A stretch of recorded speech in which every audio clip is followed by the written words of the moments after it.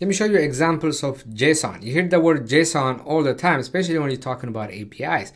Lately, I've been creating videos about APIs and specifically RESTful APIs. And one of the properties of RESTful API is the request and the response is in a JSON format. And JSON is really easy to understand. So let me just show you examples of what a JSON looks like. So what you see here is a very simple JSON. The main characteristic of a JSON is it will start with a brace. Sometimes people call it curly brackets. But it starts with a brace. It can be also an array. It can start right there with the square bracket right here. This is, both of those are a valid JSON, but let's keep it simple and we just do the brace. Then the main part is you have key and value pair, key and value pair, key and value pair. That's how the information comes to you as key, value, key, value. So in this JSON here, we have name, John Doe, age is 30, age student is false. So whatever your application is that's consuming this data, when you're making a request for API and you get that response, you're going to parse this data. And this is very easy to parse. JSON is extremely easy to parse in your application, in your code. So this is a very simple JSON. Let me show you another one.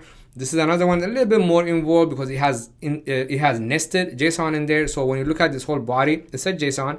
And then you have this key and you have the value. The key is a string, which is courses. And the value is another array or a list. If you're from a Python background, you would call this a list. If you are from other languages, usually you call it an array. So the key is courses and the value is another list. And when we look at this list, it's a list of other JSONs, right? And again, if you're Python, you might call it dictionary.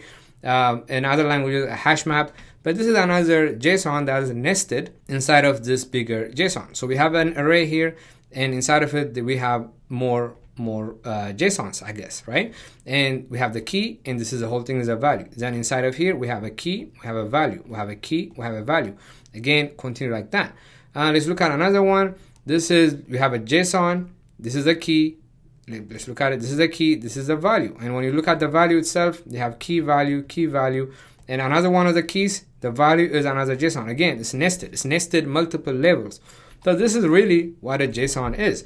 If I show you, let me show you a bigger one.